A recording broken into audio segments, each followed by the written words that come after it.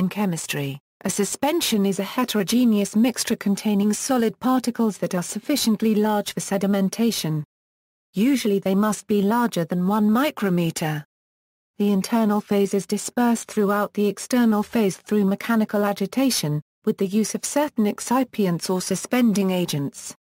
Unlike colloids, suspensions will eventually settle. An example of a suspension would be sand in water. The suspended particles are visible under a microscope and will settle over time if left undisturbed. This distinguishes a suspension from a colloid, in which the suspended particles are smaller and do not settle.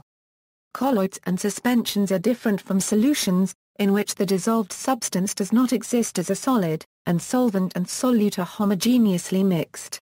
A suspension of liquid droplets or fine solid particles in a gas is called an aerosol or particulate. In the atmosphere these consist of fine dust and soot particles, sea salt, biogenic and volcanogenic sulfates, nitrates, and cloud droplets.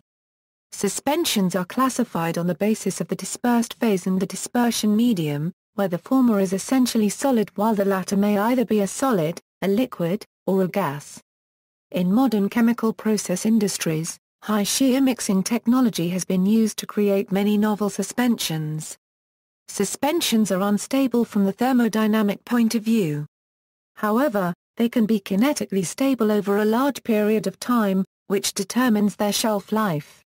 This time span needs to be measured to ensure the best product quality to the final consumer.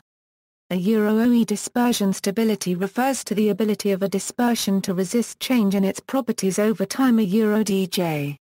Measurements.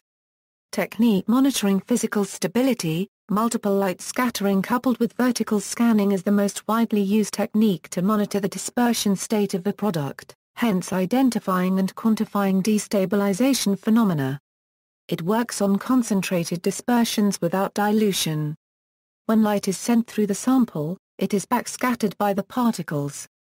The backscattering intensity is directly proportional to the size and volume fraction of the dispersed phase.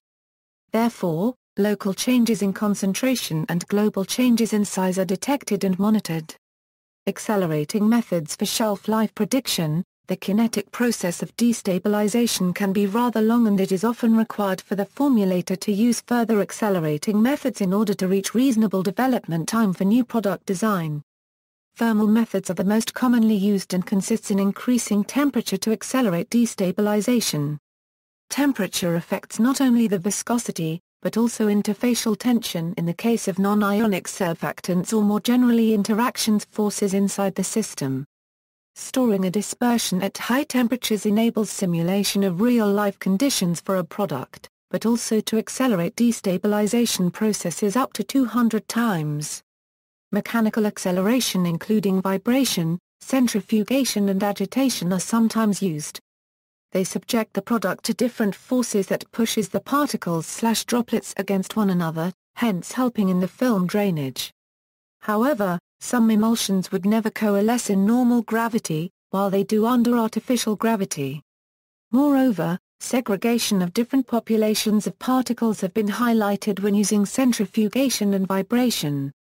Common examples of suspensions include mud or muddy water, where soil, clay, or silt particles are suspended in water, flour suspended in water, dust particles suspended in air, sand grains suspended in water. See also, sol, emulsion, turbidity, settlable solids, sediment transport, solution, mixture, Tyndall effect. References